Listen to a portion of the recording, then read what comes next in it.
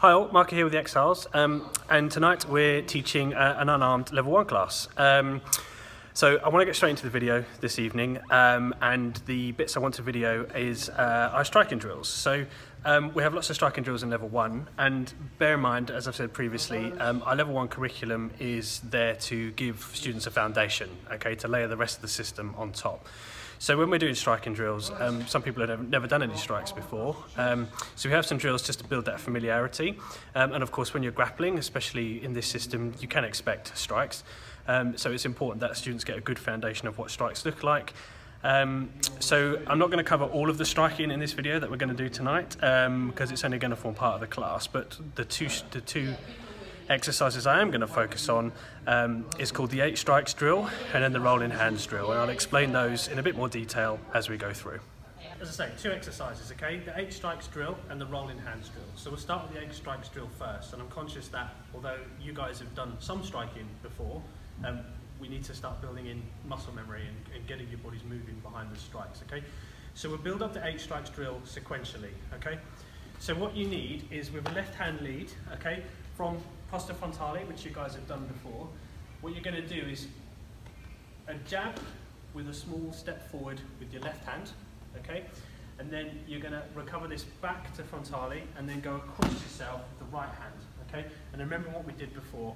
So a little gather to give some emphasis on that strike, and then you're moving the hip and twisting the knee when you send in your right hand.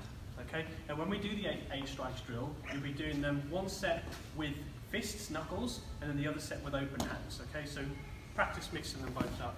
Okay, so show you again from frontale, a little gather with your jab, we're using knuckles this time, hip and foot twist through to give you, for example, your cross with an open hand.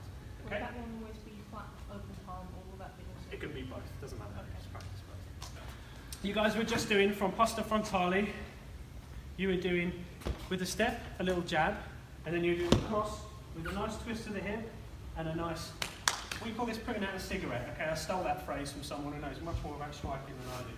Just putting out a cigarette, because when you put out a cigarette, you do this. It's exactly the same action. So look, I'm twisting with my hip, with my feet. You don't do this all the time. This is just one example of many different ways to strike. But those are your first 2 strikes. Jab with a step, cross with a twist, okay? This hand comes out, that's when I then roll straight away into what's called the lead left hook, okay, because it's a lead because it's over my front foot. So I've done my lead left hook, this comes when I do my rear right hook, okay, so those are the next 2 strikes, okay. To put them together, I've got jab, cross, this comes up, there's my high left, there's my high right, okay. Basically, we've got to start somewhere. So when you start striking, you'll be moving and rolling with things, okay? But you've got to start relaxing your body, and this is the perfect drill just to start getting used to hitting things and just relaxing things up.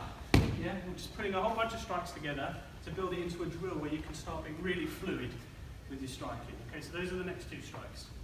So we've got our first 4 strikes, okay? So just as a recap, we had from frontale, we're doing a jab with a step, a cross with a twist, targets out, hook off the lead hand, hook off the rear hand. The next 2 targets are low hook with the left and low hook with the right. Now, these strikes generally aren't designed to put end on end. Okay, you might do combinations of different ones. So you might put your strike in a way. I might go 1, 2 and throw in a left hook. Or I might go 1, 2, throw in a low left hook. Or I might go 1, 2, throw in an uppercut to close a grapple. So we're putting them together as a drill, but it's a little bit artificial, okay? But I need a way of you working through all of your striking. So we're going to obviously add in those 2 elements now. So we're going to go jab with a step, cross with a twist.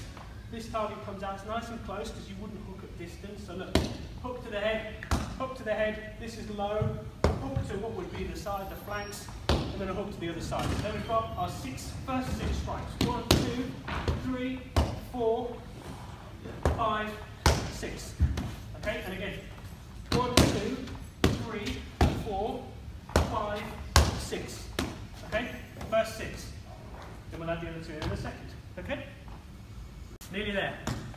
So the last 2 elements are 2 hooks, and then it becomes 8 strikes. So going in order, so we were going from frontale, we were doing a step in this case, 1, 2, high hook, low hook, low hook. The next one off the left hand is lead uppercut, rear uppercut, okay? And obviously you can do any combination you want after this, but this is just a good set piece drill. 1, 2, nice and close, because I wouldn't do this at distance.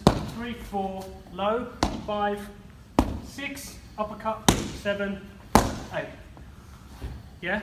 Now, remember what I said earlier on about the difference between knuckles and open hands. Okay, with this drill, you'll do both. So you'll go through everything with your knuckles, then everything with open hands, okay? Because you may not always want to punch someone in the head, you might break your hand, but it's your choice, okay? I know people that prefer it, people that don't, I'll give you the choice. And that is the eight strikes drill, okay? Now, I gave an example earlier on about instances where you may mix up different combinations, okay? Just bear in mind, just to emphasize again, that this is just a set piece, okay? Just a drill, okay? We'll do another bunch of drills after this, but 8 strikes drill, okay? Nice. Take.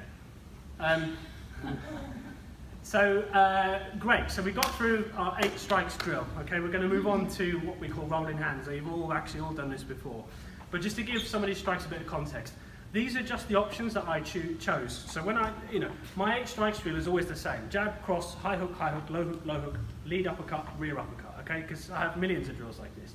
But the strikes that I asked you to make were specific, okay? So I said to you, with the jab, I said, step with it, okay? You don't have to step with every jab you make. If I'm close, I'm just going to punch it, yeah? Similarly with the cross, okay? I'm at distance so I can wind everything and hit it, yeah?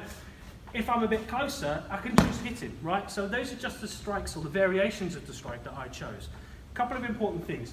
If you're hooking at something, remember this is a grappling system, so if I'm hooking at something, I'm doing it close. So when I hit this pad, in reality, this is someone's head, okay? So this 90 degrees at the elbow is really, really important. And I've talked to you guys about different variations of wrist angle and stuff like that, palm, etc. So we're all good with that. If I'm doing a low hook, yeah, so the pad man was here, I was punching it like this, or palming it like that. This is obviously another close range strike, it's here, bosh, yeah? Similarly with your uppercuts, okay? You can lead with an uppercut right out here, okay? Bosh, bosh, whatever, yeah? But really, what I was thinking of in this particular instance is being close again, so just hooking up, yeah? Doesn't matter whether it's lead or rear, all right?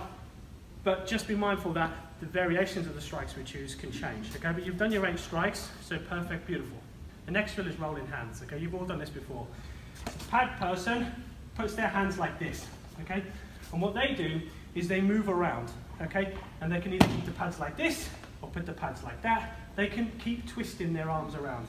And it's my job, either at distance or close in, to send in an appropriate strike depending on what angle that pad is on. So this is perfect for a left hook, yeah? This is perfect for a low uppercut. This helps your brain choose the appropriate strikes at any given target, okay? And of course this develops so that you start applying that to a body. Look, there's a head, I can uppercut it. There's a side of the head, I can hook it. And in terms of, because he's got his hands like this and he's rolling them, you'll notice it's very hard for me to do straight strikes. That's okay, I don't have to make hard contact. So I can do almost straight strikes. There's a jab, there's a good low uppercut perhaps. He's got to keep it nice and high, but I don't have to hit the pad to do these. Look, perfect, yeah? 1, 2, pads there, right hook, little bit of distance, but I'm choosing an appropriate strike. This is building your muscle memory, okay? So let's give that a go. So, my rolling hands drill. So I think I covered this in a vlog before, but it's muscle memory to me is absolutely vital, okay? Your brain needs a way of recognizing a target and delivering an appropriate action, okay? In this case, we're doing strikes. So this is just great for muscle memory, okay? And really, really key. So these people have only been striking with us for a couple of sessions. So that was 2 of the drills that I use in our level 1 for striking. So we had the 8 strikes drill, which I hope come across okay on the video, and then we have the rolling hands drill. So just a nice short video tonight. Those are 2 of several drills that we do, again to just give that foundation to our guys for striking with the system. As I've said in a recent vlog, we strike here only to close and grapple, okay? Fiore is all about closing, dislocating, breaking and putting to ground. So we're only striking to build an appreciation of striking into our training, okay, and to employ that striking in the grapple. Okay, so that's about it. Thanks for watching, and remember to support us by subscribing. Until next time.